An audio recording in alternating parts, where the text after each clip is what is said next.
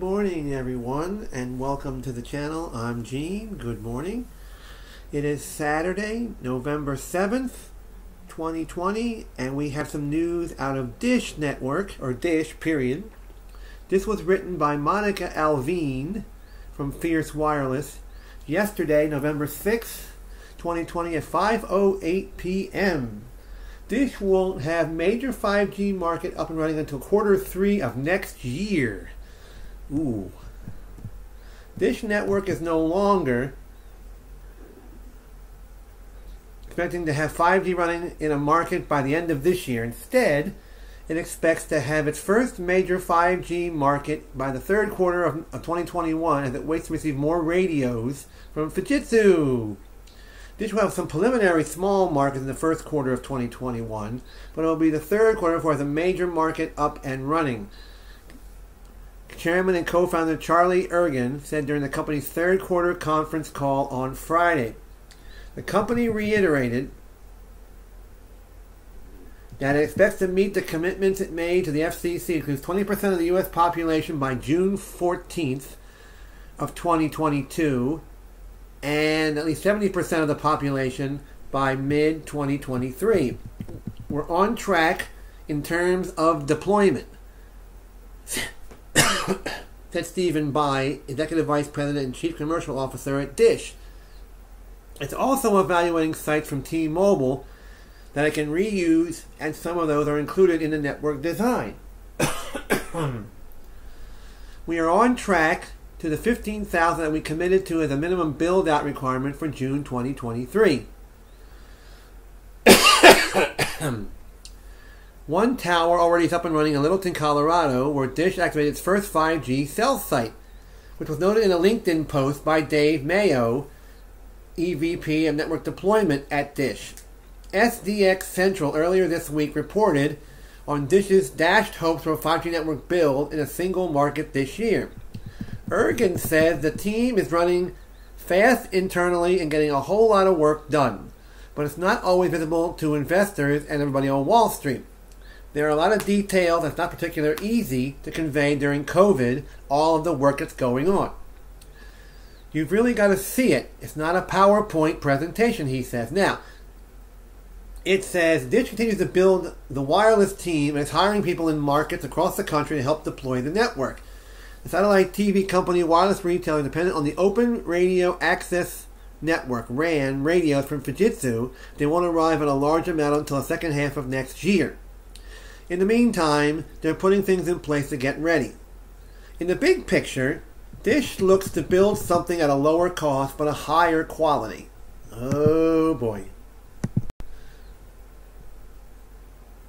Because it's cloud native and open RAN, its network will be able to do things that other networks can't do, according to Ergen. Dish will get its fair share of the consumer business, but also eyeing the enterprise space where it can offer what he describes as private networks.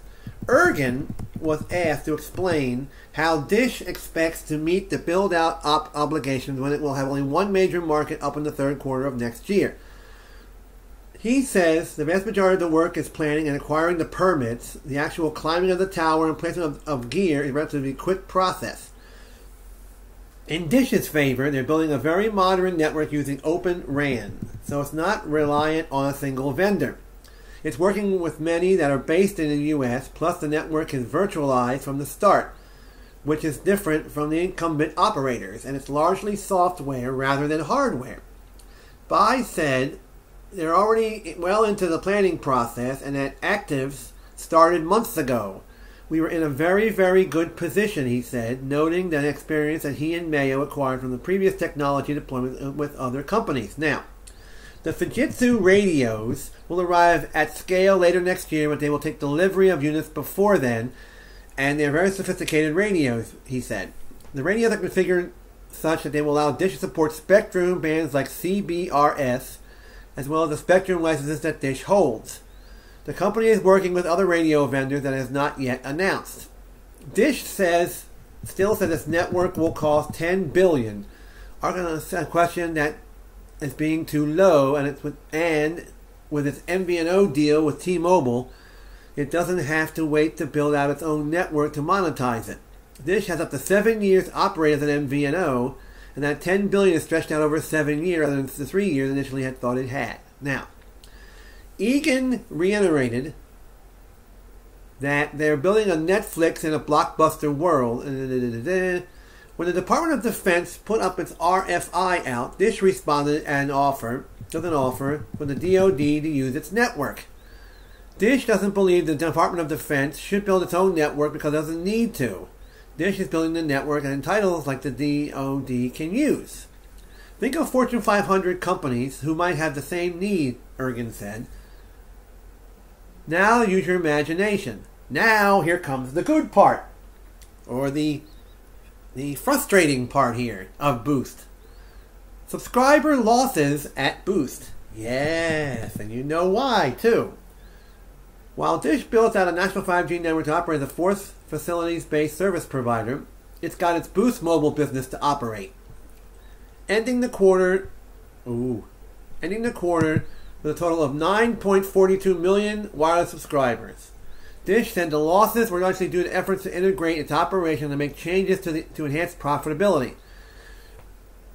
Dish completed the acquisition of Boost on July 1st, 2020, when it acquired more than 9 million customers. On August 1st, it entered into a purchase agreement with Tucows to buy the assets of Ting Mobile, including more than 200,000 Ting subscribers.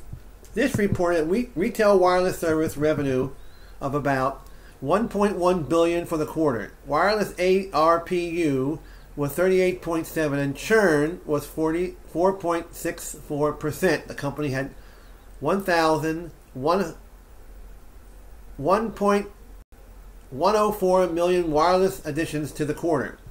New Street Research analyst Jonathan Chaplin noted that while Dish lost 212,000 subscribers in the quarter, it produced 79 million in wireless.